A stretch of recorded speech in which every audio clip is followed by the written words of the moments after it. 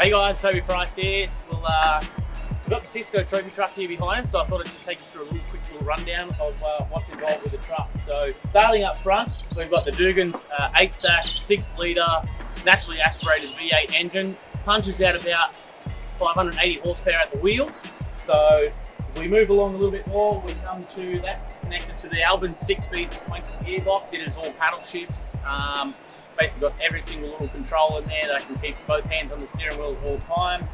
We run the Method Beadlock 103 wheels with the BF Goodrich 40-inch tyres. So they are quite a big tyre. They make the bumps a little bit smaller for us. We've got the Fox shocks running up front and rear. So we've got 24 inches of travel in the front. We've got about 36 inches of travel suspension in the rear. And then from there, we've got some rigid lights on, basically so we can see people see us coming. Like I say, we've got paddle shift. It's all Motec controlled. So we've got 2 screens in here, one on my side, one on the passenger side with a low ramp. Then we can do all the GPS notes and everything from there. I like the bit of the stacks with the exhaust, so they pop out the top here of the guards. And then from there, we've got spare oil, water, converter oils, a spare tail shaft here.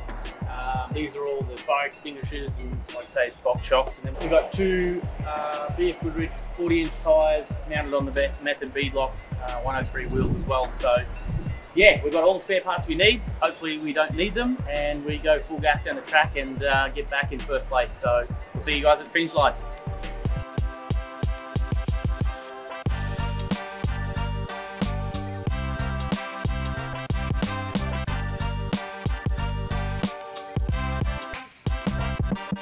We are competing in Class 4, which is the trick truck class, out here in the Finke Desert Race. So yeah, she sits right here behind us and ready to go. The lead up to Finke is always quite strenuous. There's a lot of things going on behind the scenes that not too many people get to see. So we try and get people in behind the scenes with all the film crew and everything we have, and just give them, yeah, basically the whole ride of what it actually kind of takes to do one of these races. So there's a lot of moving parts in this truck, and we'll keep it, hopefully keep it at the front end of the pack. For me, what I love about Finke is mainly just the atmosphere. I don't know, there's just something about the red dirt and the people that come out here. They drive for 2.5, 3 days to come and experience this race, and I love the competition and just the high speed that Finke delivers.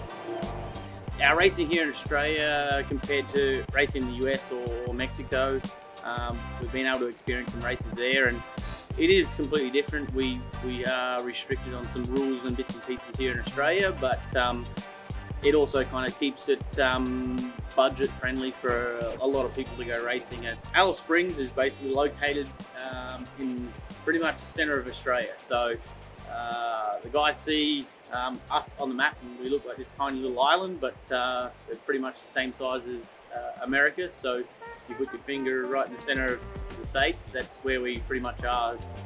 I live in Gold Coast, so it's about a 3.5 day comfortable drive, and nice and easy, and don't tear equipment up and everything. So it's big moving roadshow to try and get out here, and a lot of moving parts for it. I think the toughest day of the lot, yeah, is probably the prologue loop on the Saturday. So it's only 8 kilometres, but that's the piece that's going to kind of put all your puzzle pieces in one piece.